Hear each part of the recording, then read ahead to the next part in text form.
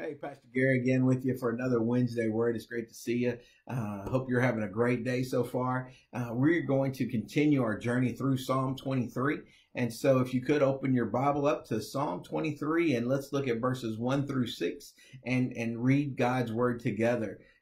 God's Word says, "The Lord is my shepherd, I shall not want. He makes me lie down in green pastures. He leads me beside quiet waters. He restores my soul. He guides me in the paths of righteousness for his name's sake. Even though I walk through the valley of the shadow of death, I will fear no evil, for you are with me. Your rod and your staff, they comfort me. You prepare a table before me in the presence of my enemies. You have anointed my head with oil. My cup overflows. Surely goodness and kindness will follow me all the days of my life, and I will dwell in the house of the Lord forever." And that's God's word. Amen. Let's pray.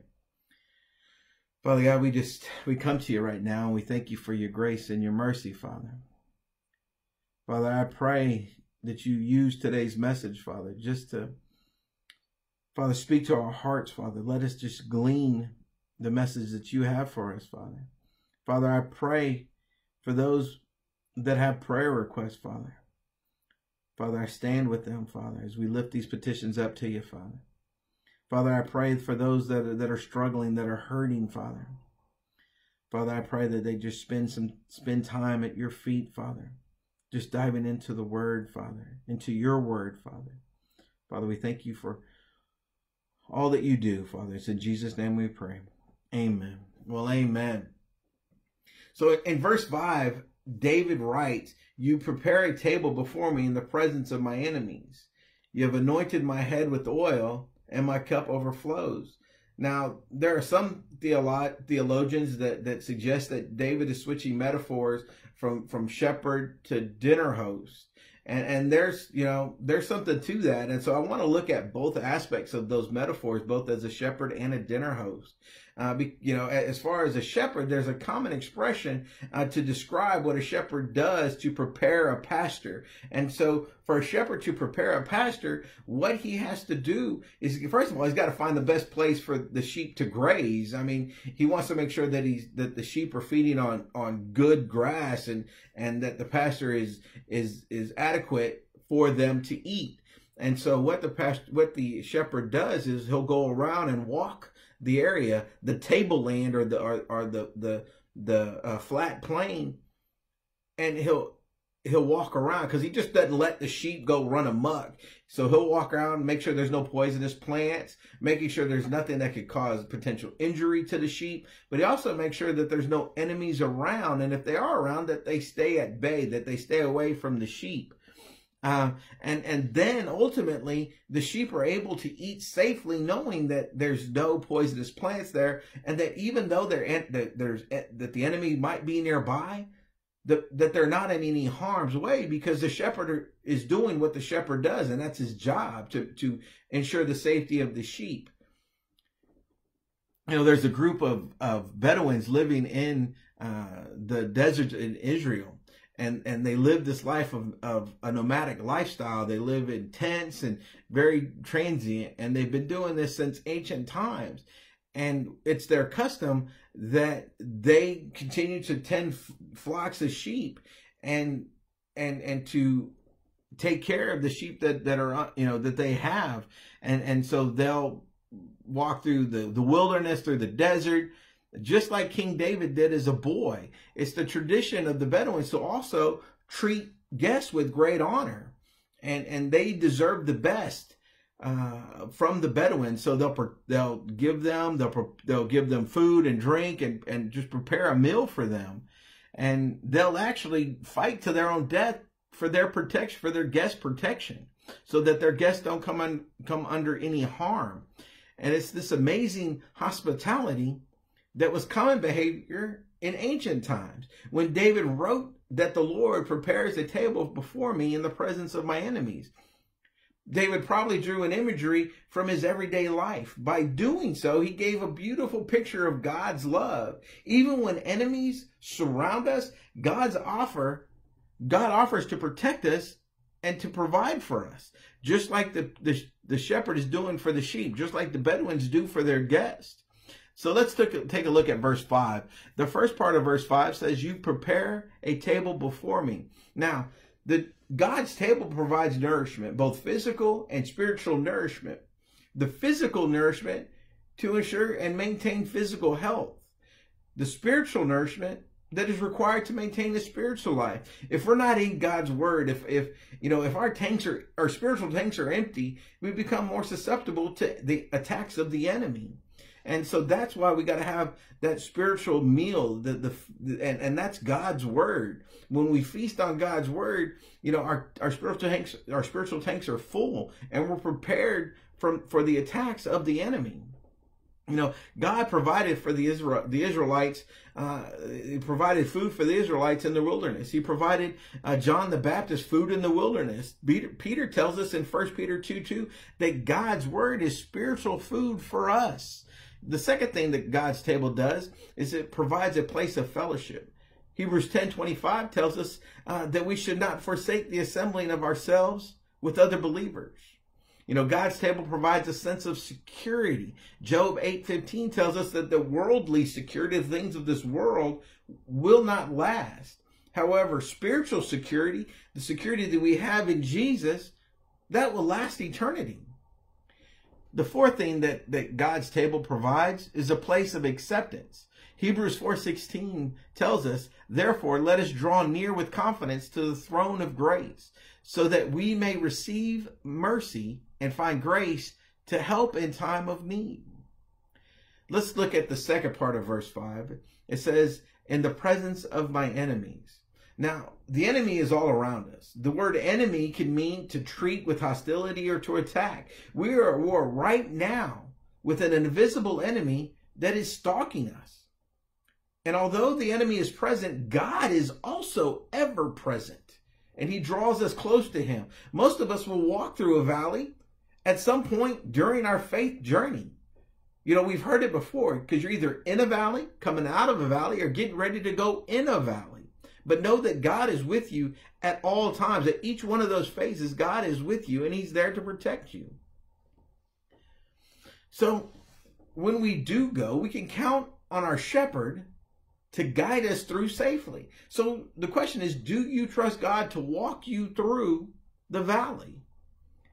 Verse 5 continues to say, you anoint my head with oil. That middle section of verse 5 is rich in meaning. You anoint my head with oil. If David is referring to a dinner party, he has in mind that the generous host who puts fragrant oil on his esteemed guest's forehead. In that day, oil was also used as a sign of rejoicing. So to be anointed with it was to be splashed with joy. A shepherd anointed the herds, the heads of the sheep, with oil to preserve them from sunstroke, insect bites, or to heal wounds. Because of course, the male sheep would hit their heads, and the rams would collide their heads as they fought in the pasture. And so that oil would heal any wounds that might have caused. And so that's really a beautiful picture of both how a shepherd uses oil, anoints the oil, anoints the sheep's head for protection and provision, but also how the dinner host uses, anoints the heads of the guests as a celebration, as joy, to celebrate them being there.